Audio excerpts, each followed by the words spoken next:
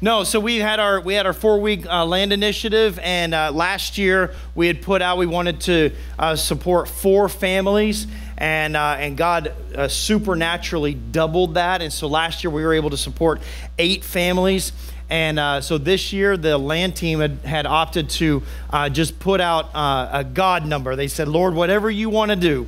And so as things began to progress, by the time the 4 weeks were up, our church was able to sponsor in full, get this, 14 families. Amen? 14 families. Church, that amounts to about $21,000 that you contributed to pour into the lives of people in our community that will now have heat and food and clothing and groceries, as well as Bibles, and just be supplied, and that's what we're called to do, right? Feed the hungry and clothe the naked, right? And so thank you for your faithfulness, your generosity, and may it be returned to you 100-fold. In the name of the Lord. So if you have your Bibles, turn with me to the book of Luke chapter 17. While you're turning there, I want to just kind of pose a question to you now that we're all kind of, hopefully shaking off the effects of tryptophan and, all the turkey is leaving our system. I hope that you all had a good and wonderful Thanksgiving day, but let me ask you this question, and it's a bit of a rhetorical question because I know we all deal with it on some level, but have you ever been hurt, betrayed, taken advantage of, taken for granted by somebody that you love and care about? And sometimes when we go through life, we face these kinds of disappointments, and it leaves us kind of wondering why we even try sometimes. We put ourselves out there, we sacrifice, we give, and it's all just kind of taken for granted.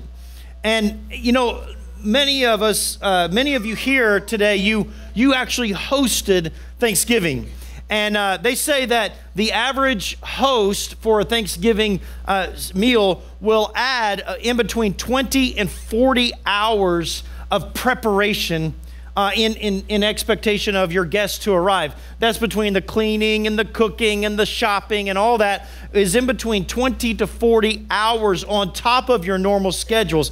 And in addition to that, the average host will spend about $350 in preparing for all their guests to come.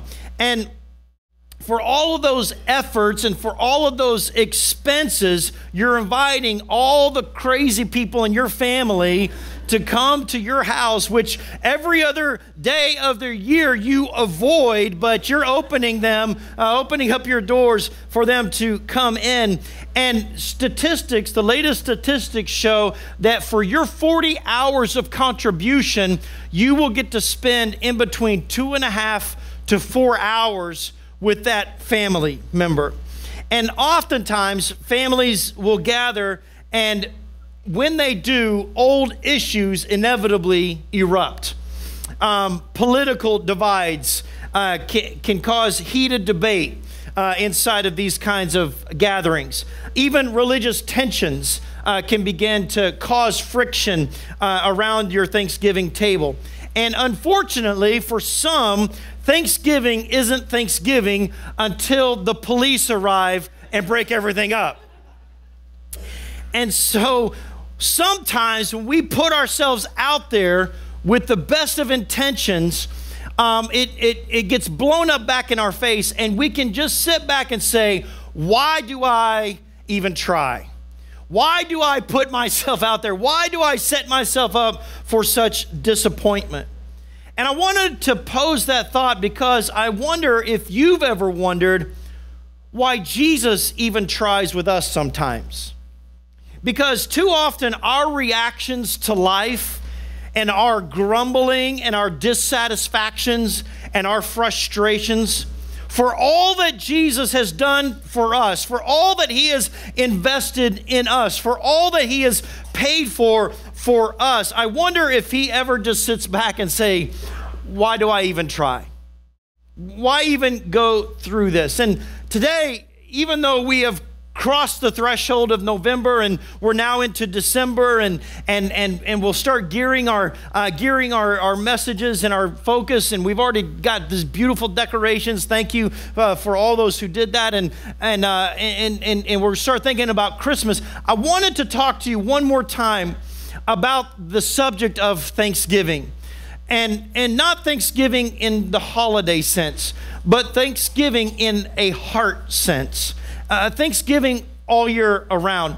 And so I want to examine the Bible, and one of the passages that the Bible talks about Thanksgiving is found in Luke 17. We're going to begin reading in verse 11, and it's the story of the 10 lepers. It reads this way. Now, on his way to Jerusalem, Jesus traveled along the border between Samaria and Galilee.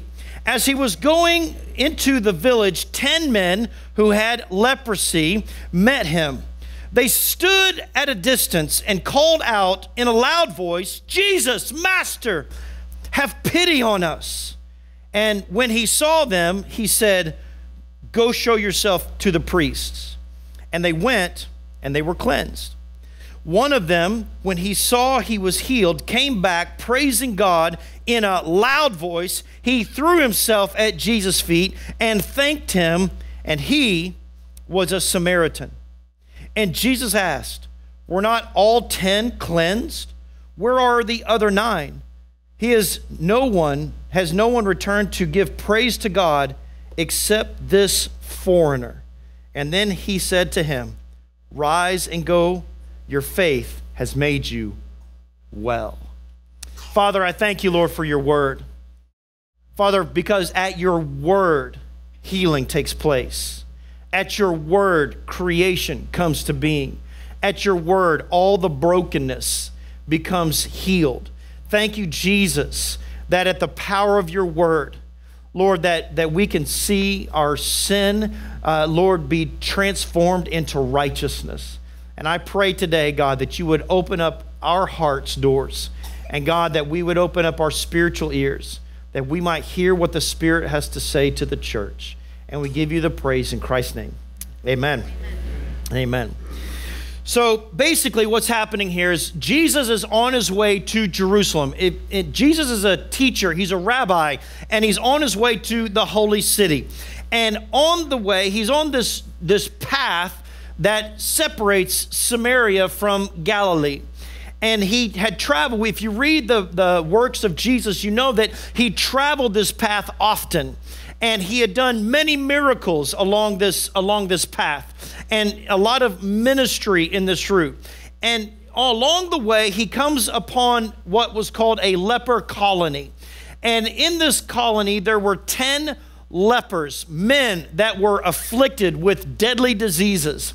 And they approach Jesus and they cry out to him. Now, what we know about the lepers is this. We know that there were 10. 9 of them were Jewish and 1 was a Samaritan.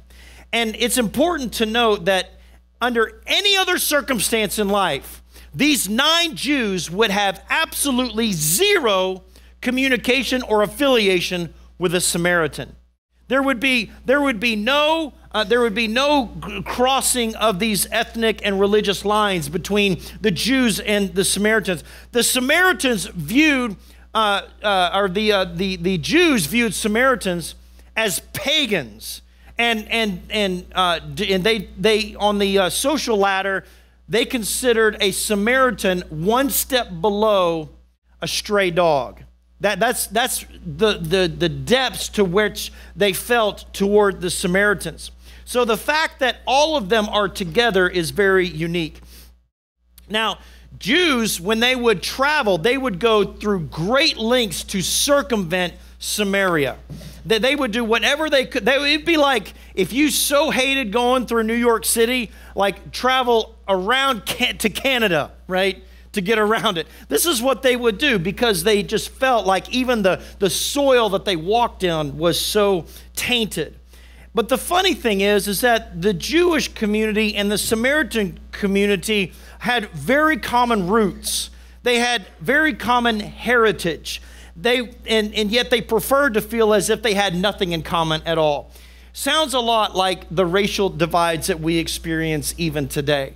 And church, I want to tell you this, that despite all their differences, something brought these 9 Jews and this one Samaritan into community together. Something, actually 4 things, brought these 9 Jews and this one Samaritan into the same community. So what did they have in common? The first thing that they had in common was all 10 of them were suffering the same fate. They were suffering the same fate. They all were lepers. They had leprosy. Now, in that day, leprosy was the most feared illness of the day. The term leprosy used in the Bible is found all throughout the Old Testament and the New Testament as well. And it's used to describe infectious skin rashes, sores, scales, eruptions. It's not the clinical form of leprosy that we know today that is treated with antibiotics. But in verse 12 is interesting. Verse 12 says this. It says, these 10 lepers, but by the way, let me just say this about leprosy. Leprosy changed their identity. No longer were they Jew or Samaritan. In fact, these men were not even considered human. They didn't even have names. They were just called leper. And when somebody came walking by, they had to cry out, unclean, unclean, and let people know that I'm infected, stay away from me. And so the Bible tells us in verse 12 that they all stood at a distance. They had to stand at a distance from Jesus. They were not allowed to come to kneel to him. They were not allowed to come and touch him. They were not allowed to come near anybody because the law stated that if you had leprosy, you had to stay 6 feet away from everybody else. This included your wife, your husband, your children. You were not allowed to get in close proximity. And if you did, the person that you got in close proximity to would now be considered unclean and be cast out of the city alongside you. Lepers were not allowed within the walls of the city ever. The law demanded that they were cast out and avoid everyone. We find this in the book of Leviticus. These are called the Mosaic Scriptures or the Torah. And the book of Leviticus, the 3rd book of the Bible, gives us what's called the Levitical laws or the laws of the Levites. And so this law in chapter 13 of the book of Leviticus, verse 46 tells us, it says, the leper shall live alone, his dwelling shall be outside the camp. And so they had suffered all kinds of agony. They were suffering all kinds of affliction, all kinds of disappointments and pain. And all 10 men, regardless of their backgrounds, regardless of who they know, regardless of their wealth or their political position, regardless of their pedigree, all 10 of them were now in a hopeless situation. They were suffering the common fate. They were all in this colony to die, and die they would. A painful, lonely, disgusting, and embarrassing death. But while they all had the same fate, they also all shared the same need for a common freedom. They had the same fate that needed the same freedom. You see, as I mentioned before, at that day, there was no known cure for this disease. That's why they just put you out of the city. The Jews viewed, if you contracted leprosy, the Jews would say that you are cursed by God. In other words, they would say, you must have done something so vile, so evil, that God has cursed you with this and you're getting what you deserve. This was part of their culture. This was part of their teaching. This is what people thought, okay? And so if you got leprosy, it stands to reason that as a Jew, you would say to yourself, well, I'm just getting what I deserve. And so they were in bondage. They were in bondage to a sickness. And listen, we all know what it's like to be in bondage to sicknesses. I'll tell you, it's the craziest thing. I mean, it's like I exercise and I work out harder than I have in my whole life. And I've got more aches and pains than I've ever had in my whole life. I got knees, I got joints that I didn't even know I had that hurt all the time. And it's like this affliction, and it just reminds me all the time, oh yeah, I'm here. You know what I'm talking about? Right? Many of you did your trees this week, right? And you went to go get all the supplies out of the attic, and you went to pick up things, and you're like, oh, I used to be able to lift that, you know? And so we're reminded, and we're caught up in the bondage of these afflictions and this sickness. But this sickness, this agonizing disease changed their life forever. And the truth is that none of these guys, no matter how heinous their lives may have been, no matter what they did, this wasn't something that God caused upon them, and they certainly didn't ask for it. I mean, did anybody just ever wake up one day and say, you know, God, I really just want a life-changing illness. Would you just afflict me with something horrible? No, they didn't ask for this. Where did this come? They probably were pretty good guys.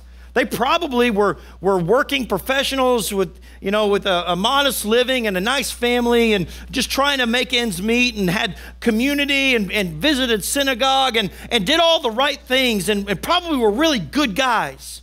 They probably spent a lot of time, though, in this colony wondering, and here it is, how could this happen to me? You ever ask yourself that? How could this happen? How could this happen to me?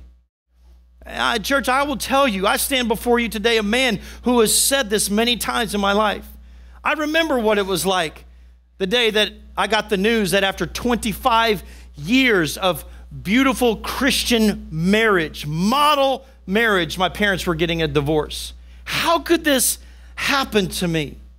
I remember what it was like to cry with my wife on the news of our miscarriage, thinking about all the dreams that we had for that child and what had happened and navigating through that. How could this happen? We are good people. How could this happen to us? I remember how I felt and how I questioned things when Jeanette 5 years ago was diagnosed with cancer. How can this happen to me?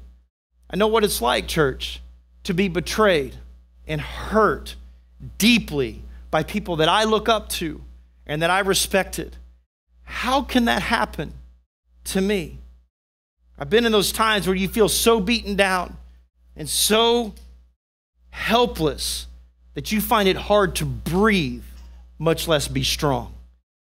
How can that happen to me? And see, church, one day these men, they were simply working to try to ease their physical pain. They were just trying to get through another day of this dreadful disease, and they were trying just to deal with the emotional and the mental agony and the pain that came with the rejection that their communities had displayed upon them. It's another day of dealing with heart-wrenching pain of being unable to ever be close to your spouse again, to be unable to ever kiss your children again, to be unable to ever be looked at in the eyes of a beholder who says you are beautiful because of the disfiguration that this disease has caused upon your body. Never being able to enjoy life normally again. It was just another day for them dealing with all that, wondering, how could this happen to me? And on that day, this man, Jesus, comes walking down the road that separates Samaria from Galilee. And these, like I mentioned before, he'd done lots of ministry along this path. So it stands to reason that these men had probably heard the name Rabbi Jesus before. They'd probably heard about his great miraculous works. They'd probably heard about his kindness and his love and his grace and his mercy. And so the Bible tells us in verse 13 that they, all of them, called out in a loud voice, and they said, Jesus, Master, have pity on us. Have mercy on us. They cried out to him. Desperation. I fear that too many people today only cry out to Jesus when they're in a desperate state. But what's so great about God, what's so great about Jesus is that even then Jesus will stop his journey to listen. And they cried out, "Free us, have mercy on us." What they're saying is we need freedom from this fate. You see, church, other rabbis, piously religious people had told them that this disease was what they deserved. They believed that they were getting what they deserved. But what I love about mercy is that mercy says, I'm not going to grant you what you deserve. I'm going to protect you from what you deserve. That's what mercy is. When you have mercy on somebody, you are protecting them from what they deserve. They knew that Rabbi Jesus would give them mercy. He would have mercy upon them. So they asked him for mercy. They said, and he healed them, that they knew that they would not be getting what they thought they deserved. So they cried out loudly to him for mercy because they had a common fate, this disease, and they needed a common freedom. They needed to be free from it. And because of that, it welled up inside of them, 9 Jews and 1 Samaritan. It welled up inside of them a common faith, a common faith. They must have heard of the authority and the power of Jesus. They must have heard about his compassion before, so they exercised faith together. And in verse 14 says this. It says, when he saw them, he held a revival service, and they had a worship service, and he had an altar call, and he called them all forward, and they laid hands on them, and they were healed. It does not say that. What it says that Jesus did, Jesus didn't go to them. Jesus did not hug them. Jesus did not tell them it was going to be okay. Jesus did not console them. He didn't even pray for them. Jesus gave them his word. And he said this, go and show yourself to the priests. And they went, and they were all cleansed. Now, church, I want you to understand something. The law, as we stated before, commanded that they had to stay 6 feet away. So if Jesus had touched them, he would have been in violation of the law too. So he tells them to do what the law orders them to do. When you feel that you were healed of leprosy, you go and you see the priest, and then the priest will examine you, and he will determine whether or not you can be reinstated into society. That was the Old Testament law that was prescribed to a person who felt they were healed from leprosy. Now, notice the 10 lepers continued to demonstrate. This is so powerful, so please capture this. They continued to demonstrate their faith together, and they were demonstrating that they had faith in the words of Jesus. Go and show yourself to the priest. And what did they do? They turned immediately, and they went toward the city and headed toward the priest. And they still had leprosy. They had not been healed yet. Jesus said, go and show yourself. Their faith came when they obeyed his word. He did not heal them, and then they say, go and see the priest. The Bible says, go and show yourself to the priest. And as they were on their way, they were all healed. Church, how powerful of a message and a lesson is that for us, that we must just be obedient to the word of God, even when the conditions do not show that God's anywhere to be found. And so they didn't question Jesus, they obeyed him, and they were all cleansed. And because they had experienced a common fate, needed a common freedom, and exercised a common faith, and all of them were healed. Now, I wish that was the end of the story, but it's not. Now it's when it gets really complicated. Not complicated, it gets kind of exciting. Because everything to this point has been common, but now they share something that's uncommon. They had an uncommon fracture in their friendship. You see, even though these 9 Jews and this 1 Samaritan had so many common experiences that pulled them together across generation and prejudice and religious divide, something in the end separated them. Now they're all healed. Now they're all healed. Something pulled this 10-member gang apart because only one of them returned to Jesus, the Samaritan. And you say, well, why? What is it that created such a division? Was it their ethnicity? Maybe. It could have been that the Jews knew that, man, I was just healed of physical leprosy, but if I hang out with this Samaritan, I'm going to gain social leprosy. I'm going to be ostracized again because of my affiliation with the Samaritan. Maybe it was their religion itself that fractured this relationship. I want you to notice something. Verse 14, Jesus told them, go and show yourself to who? The priest. What religion is the priest? He's Jewish. He's a Jewish priest. So he's in the temple of Jerusalem. Jesus told all 10 of them, go to the temple of Jerusalem and see the Jewish priest, Samaritan. Think of this. If you're the Samaritan, did you know that there was a wall in Jerusalem called the dividing wall? How racist is that?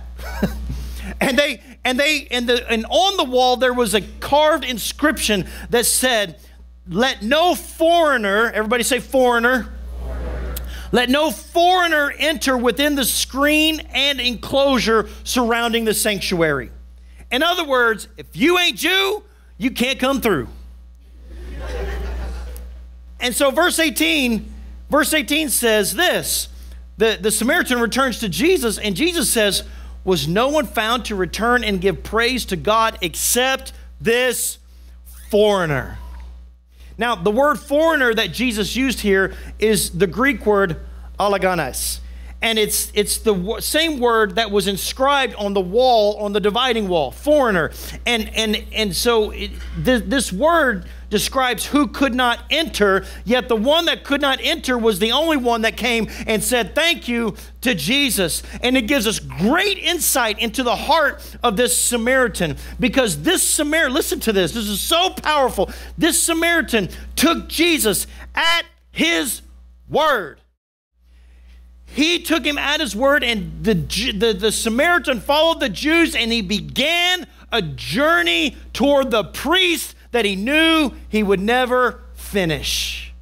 He would never, there's no way he was ever going to get through that wall. There was no way he was ever going to see that priest. He's a Samaritan, but he obeyed Jesus anyway.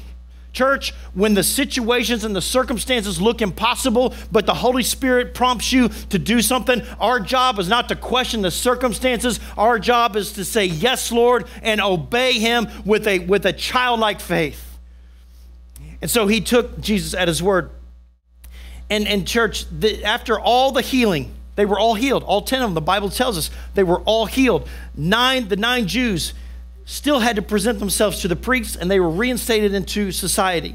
The 9 Jews had to fulfill the law so that they could be considered good Jews. But the one Samaritan had nowhere to go. He had nowhere to go. So what do you do when you got nowhere to go? You go to Jesus. And so he goes back to Jesus. And he understood that no priest would ever be able to declare him free from his fate. But his faith in Jesus made him free from his fate. His faith in Jesus was the source of his healing. Jesus was the one who showed him the mercy and protected him from what he thought he deserved. He guarded him. So the Samaritan only wanted to go to one place, back to Jesus. Now you might say, well, why didn't the other 9? What happened to the other guys? Why didn't the other 9 go back to Jesus too? And I don't know. We can only speculate. Maybe they wanted to go visit their families first and say, look, I'm healed. The priest has freed me. Maybe they thought that Jesus had no power at all. He just instructed them to go to the priest. Maybe they attributed all of their healing to the power of the priest. Maybe they thought, well, I was kind of getting better anyway, and Jesus maybe just saw that. Who knows what went through their heads, why they didn't come back. We can only speculate. But the greatest cause to separate the Samaritan from the 9 Jews was his thankful heart. That's what separates them. It's an attitude of thanksgiving that swelled up inside of this man. He was so thankful to Jesus that he had to immediately go back to him. It was the thankfulness of the Samaritan that set him apart, and it severed him from the other 9. Hey, church, can I just tell you something? This is so true, and if you walk through this, you know what I'm talking about. You can hang with your homies all that you want, but when you get to the point where you leverage everything in your heart and your life as thanksgiving unto God for the big things and the little things, it's because of the Lord. I thank you, Jesus. I give thanks for this meal. I thank you that I can put my head down at night. I thank you, Lord. When you start having a truly thankful heart in every situation, it will sever you from the crowd. It just will. And there's times where even good people don't want to be around you because they would rather complain and they would rather gripe because birds of a feather flock together. And church, but here's the key. He wasn't just thankful. He was SOZO thankful. And I'm going to explain to you what that means here in a minute. But first I want you to understand he got to do 2 things that the others didn't get to do. The Samaritan first got to touch Jesus. The Bible says that in this first interaction with Jesus, Jesus just spoke to them. They obeyed his word. He went and he was healed. But now he's no longer unclean. Now he's healed of his affliction. He doesn't need a priest to tell him this. And the Bible says in verse 16 that he came to Jesus and he threw himself at Jesus' feet and he thanked him, and he was a Samaritan. You got to understand something. This was not like Western law, and the court system was a little bit different then. If you were a Samaritan and you touched a Jewish priest, that was an immediate infraction and could be punishable by death. You do not just go touch the priest. You don't just go touch the rabbi. And so he gets to touch Jesus. The Bible says that he threw himself at Jesus' feet and he thanked him. He touched him. He touched him. He was truly free. You know how free you've got to feel to just be completely oblivious to all the law and the pomp and the circumstance and just be like, Jesus!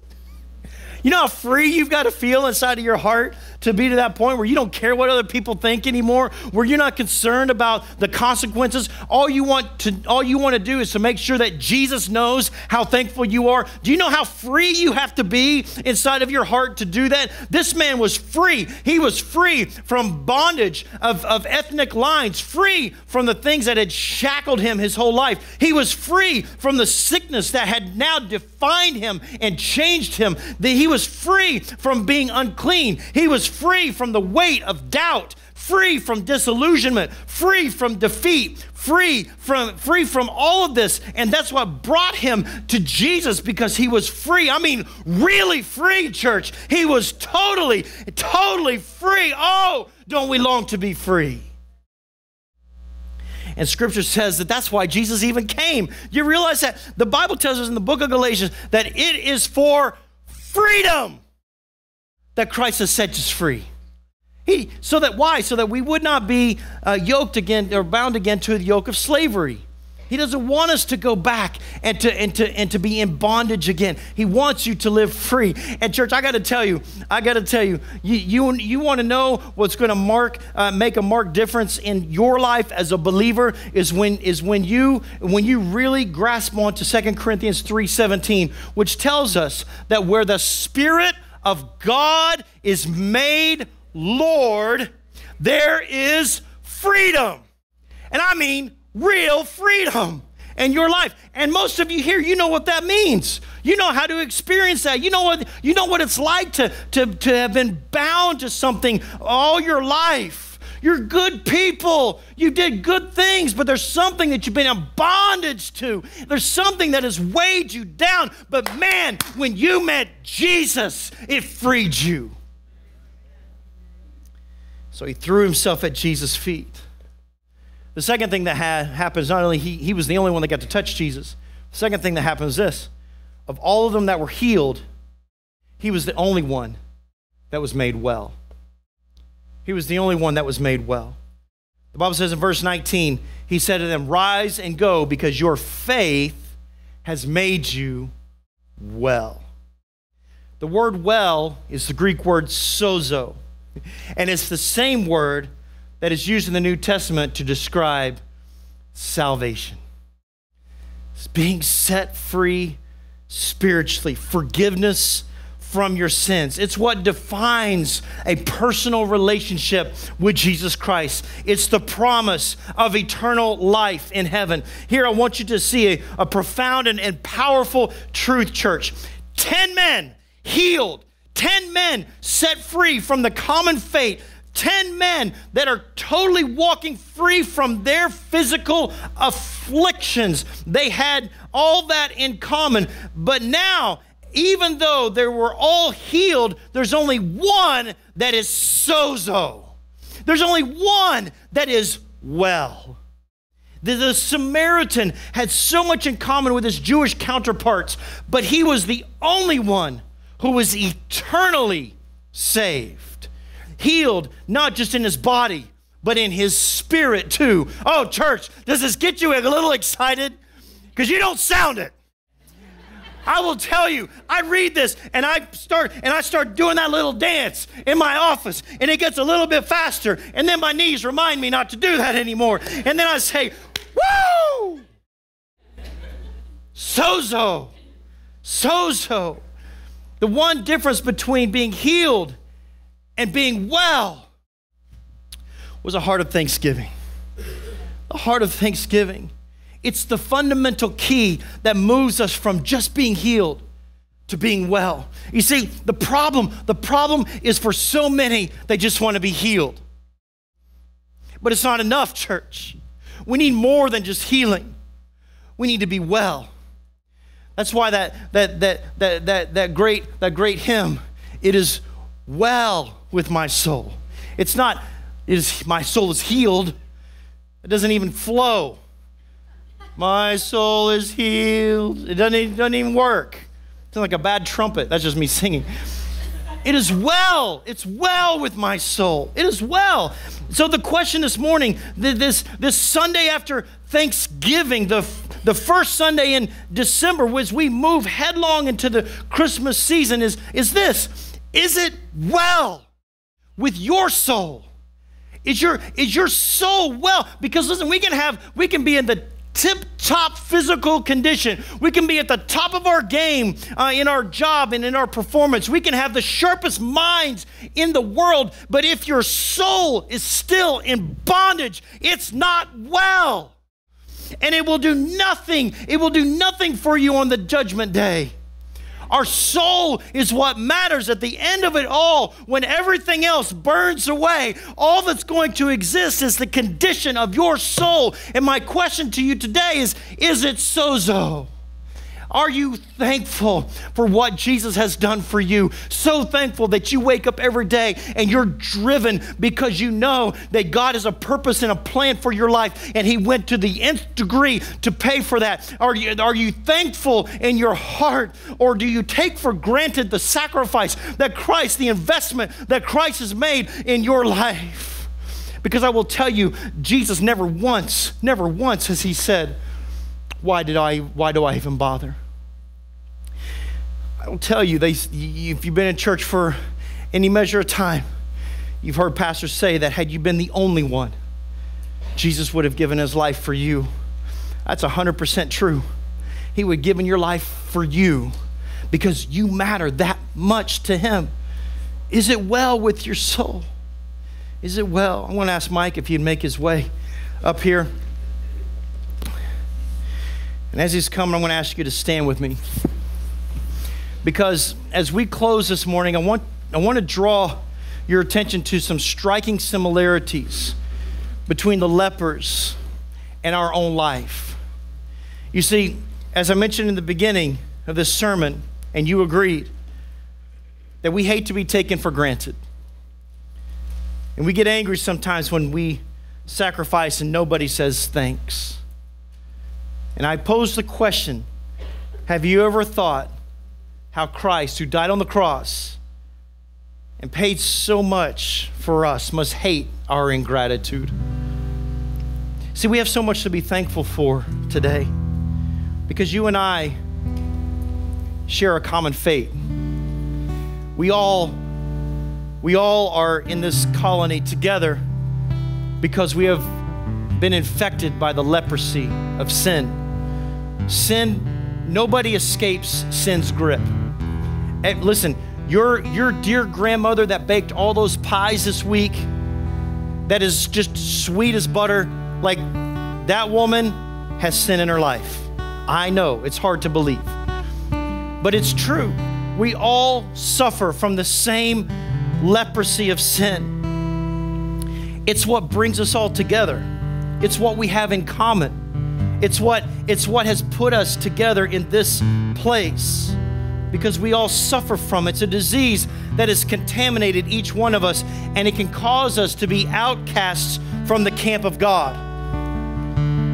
It's a disease that is fatal to the soul, and there's no cure for it except from the great physician. The Bible says in Romans 3:23 that all have sinned and fallen short of the glory of God. All of us. Nobody escapes it. So because we have that common fate, there's a result. Romans 6:23 tells us that the cost, the price for that sin is death. That word death there is eternal death. It's damnation. It is a fiery death in hell.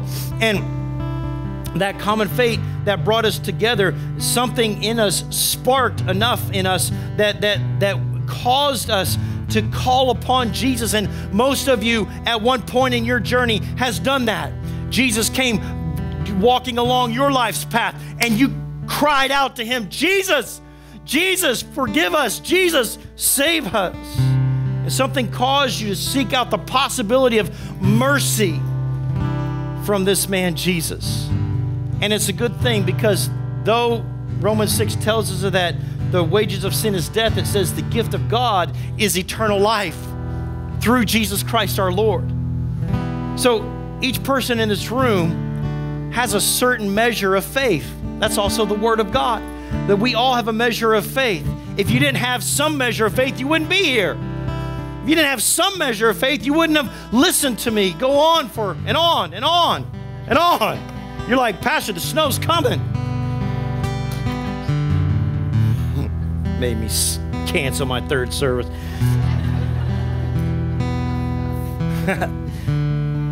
But we all share a common freedom. That's also what draws us together. It's a need for salvation. A freedom that comes by faith in Jesus and having him wash your sins away. A freedom that comes as we begin our journey down a path commanded for us in Scripture. And if we believe in Jesus and begin to walk that narrow path, we know that his blood has cleansed the leprosy of our souls. And he has come to make you and I clean today. He has granted you mercy today. He has freed you from your fate today. The Bible says this, you are SOZO by his grace, right? Through our faith in Jesus Christ. You are saved. You're set free through the love and the grace of Jesus Christ. Him not just protecting you from what you deserve, but also blessing you with things that you don't deserve. Like eternity in heaven and a life more abundantly, a fully alive, John 10:10, Zoe life. None of us deserve that, but he gives it to us and he grants it to us. Why? Because he is a good Father. And I will tell you, church, there's one thing that will set us apart. There's one thing that will set us apart from the world, and that is very simple. Are you thankful for what he has done? Or do you just take his sacrifice on the cross for granted? What does that cross mean to you? Is it a piece of jewelry that you wear around your neck or on your ears? Or is it the pathway? Is it the thing that had to happen? It is a horrific symbol of a terrific act that saved us and set us free. Jesus paid that price for us. So church, my challenge to you is to have a thankful heart. And when you do, you will be so free, so saved, so complete, and forever. It's an abundant life because you get to touch the heart of God. You get to touch him. Like the woman with the issue of blood in Scripture. Remember that? She elbowed her way. She said, if I can just touch the hem of his garment, if I can just get close enough to Jesus, everything will be fine. And it was. And that lesson is true for us. If you can just get close enough to him, if you can just get in close enough proximity to Jesus, if I can be in the same place that Jesus is, it's going to all be okay. So I want to ask you to just bow your heads and close your eyes this morning. We're about to close out. We're going to close out in a prayer. I'm going to ask you to all say this prayer with me. But before we pray, I want to ask you in the solitude of this moment, with your eyes closed and your heads bowed, if you're here today and you say, Pastor Chris, you know what, maybe you are a good person. Maybe you do a lot of good things. Maybe you're an upstanding citizen and you're active and you in community and you help people and you sacrifice and you give and you volunteer. Maybe you do all those things, but you still know that there is something tugging inside of your heart. And I will tell you today, it is the leprosy of sin, and it cannot be squelched by your own self-righteousness. It only comes through the righteousness of God, through the blood of Jesus that covers a multitude of sin. That's the only way that the sin issue is dealt with. And so maybe when we pray, I'm praying for you. Or maybe you're here today and you say, Pastor Chris, I am so far away from God, and I have done so many horrible things. I've made way more mistakes than I've made good decisions in my life. Maybe you feel like you're too far gone for Jesus to stop and pay attention to you. But may I submit to you today that there is no depth too deep that Jesus won't stop. Jesus stopped at a leper colony and talked to 10 men, and they were all set free. Church, the reason why the Bible doesn't go into description of these men's past is because the past didn't matter. What they had done up to the intersection of Jesus had no bearing on what was going to happen after. Jesus was there to heal them and to deliver them of that deadly disease and to offer them salvation regardless of their past. That's why the Bible tells us that when we receive Jesus, that the old things pass away and all things become new. You start on a journey of righteous living. You start on a journey of right decisions as the Holy Spirit leads you and guides you. So I will tell you today, no matter where you're at on that spectrum, this prayer is for you if you are suffering from that sin leprosy issue. If you have not submitted your heart fully to Jesus today, then this prayer is for you. We're going to all pray it together. But I wonder, with our heads bowed and our eyes closed, if you're here today and when we pray, you say, Pastor, when you pray, you're praying for me. You would simply be humble enough to raise your hand so I know who we're praying with today and say, that's me, Pastor. I need this prayer today. Would you just shoot your hand up just so I know who we're praying with today before we go? Thank you. Anybody else? Join this woman. Thank you in the back. Thank you again. Anybody else? Thank you, young lady to my right. Anybody else? Who will join these three? Thank you, sir, in the center here. Well, hang up. Thank you in the back. Anybody else? I just need to say that prayer. I need to say that prayer. Okay. I want everybody just to repeat after me. Say, Dear Jesus, I'm here today, and you see the sin in my life. I admit I'm a broken person, but I know that you died on the cross and gave your life for my forgiveness. So today, I ask you, forgive me of my sins. I want to live my life to please you. In Jesus' name, amen. Amen. Come on, let's rejoice together. Thank you, Jesus. Thank you, Jesus. Thank you, Jesus. Come on, thank him. Give him praise today. Thank you, Jesus. Thank you, Jesus. Thank you, Jesus. Before we go, 2 orders of business. Number 1, if you said that prayer, you raised your hand, or maybe you didn't raise your hand, but you said it and you made that commitment today, please find one of our prayer partners there. They just have information they want to put in your hands.